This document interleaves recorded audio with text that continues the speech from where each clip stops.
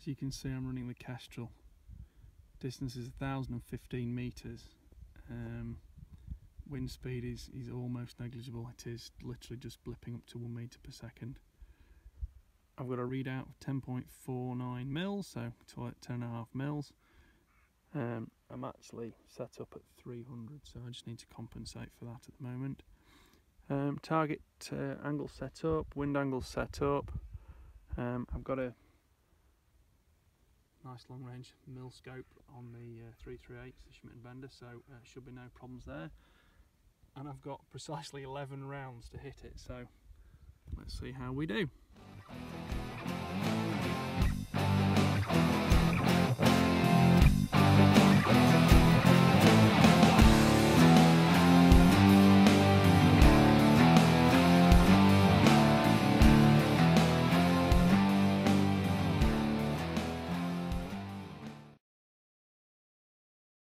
Okay, I've reset the turret after zeroing, so now I need to wind on 10.5 mils, which is there. Nice MTC clicks, which you may have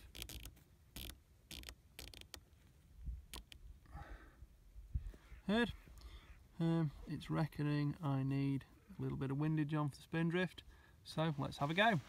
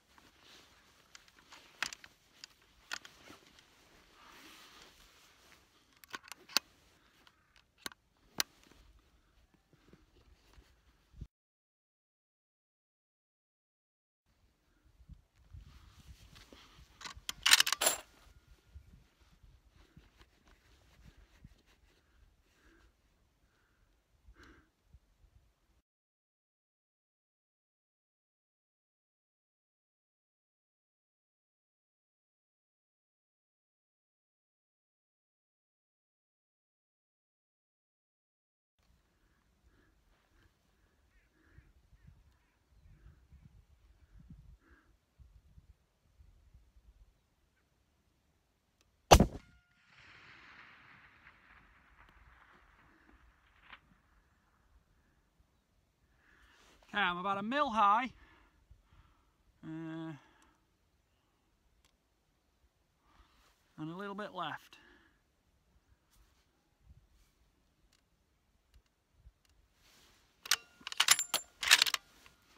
Round 2.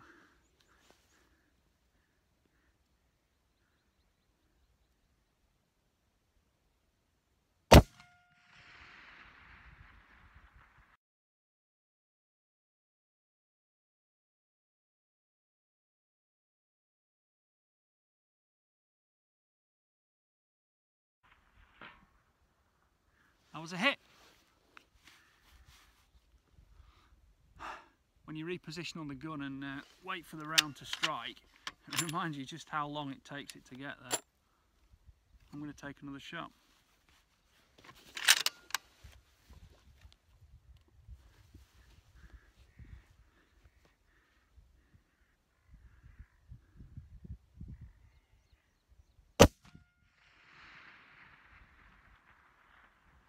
Oh, just above.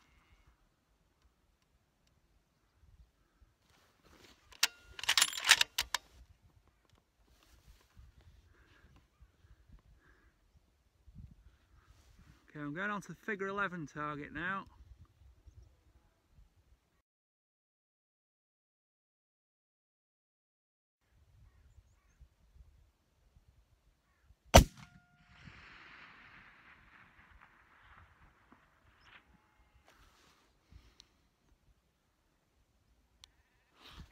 If I hit it, turn the ear defenders on, I can hear the round strike a lot better.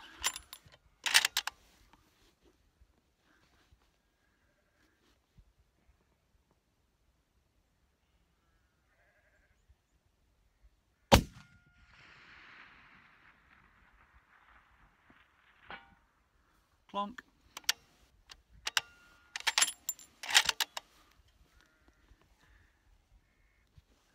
Let's go on to the 50cm disc.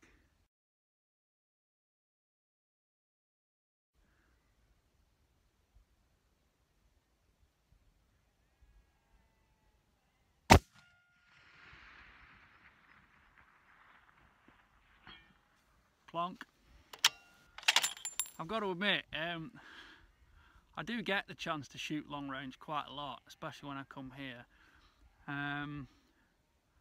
I always get onto the firing point here with a bit of a nervous sense of trepidation, because even when you're spotting for clients, it can be really tricky. This is very, very capable of the distance, the scope, the optics, the ammunition, the rifle, everything. The day couldn't be any better for it, because it is literally at its very strongest, just blipping 1 metre per second of wind speed. To get a second round strike, I was quite pleased with, and now I'm on the little 50 centimetre disc at 1,015 metres. I'm more than happy, and I think I'll be finishing this box of ammunition.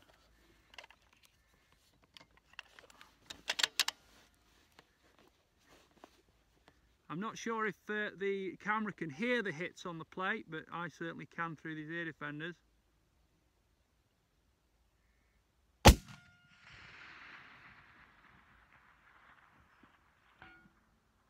Dunk.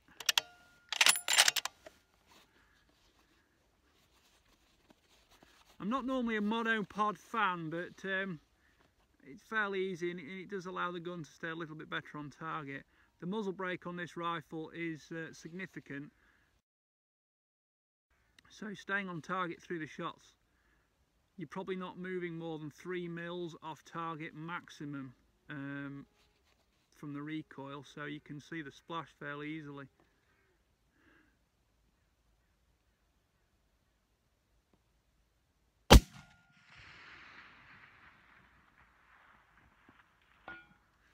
Dink.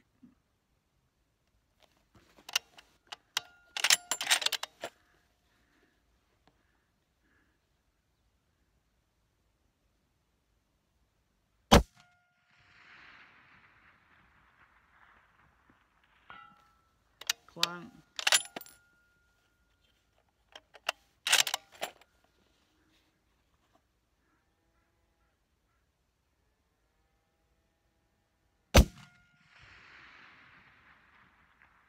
Clank.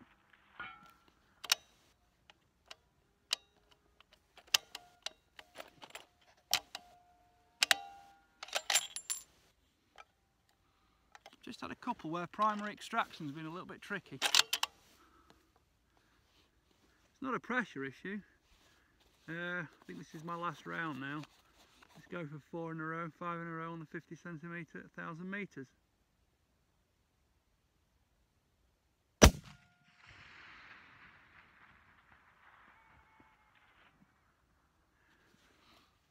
I do believe that one just nicked the edge of it. Oh well, I can't complain at that. That's that. Steel Core 338, very, very dialed and easy to shoot. Stays on target well. And the Schmidt & Bender, it's not really a great amount of doubt to know that that's got no problem doing it. I've used Schmidt & Bender and Minox long range scopes for certainly hundreds, if not maybe 1,000 shots. Never a problem with either. All done.